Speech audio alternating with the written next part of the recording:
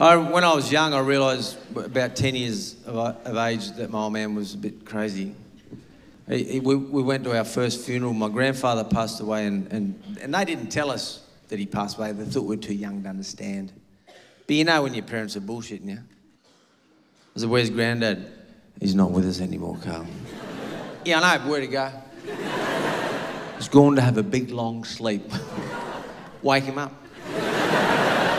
Carl, he's gone to be with Grandma. Grandma? She's fucking dead. She headbutted the pool trying to do butterfly.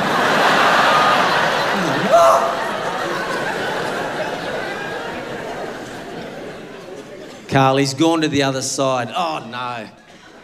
Rugby union. Revolting. This is true. That's when I realised my old man wasn't full quid, right? His dad just died, right? We're at the service, me and my brother and sister sitting there. Mum kept saying, shut up. We're not even talking. Shut up. Service, straight after that, a cremation. Service and then cremation. Everyone walks out sad. We just copy the grown-ups. Dad walks out like this. Where's the beer?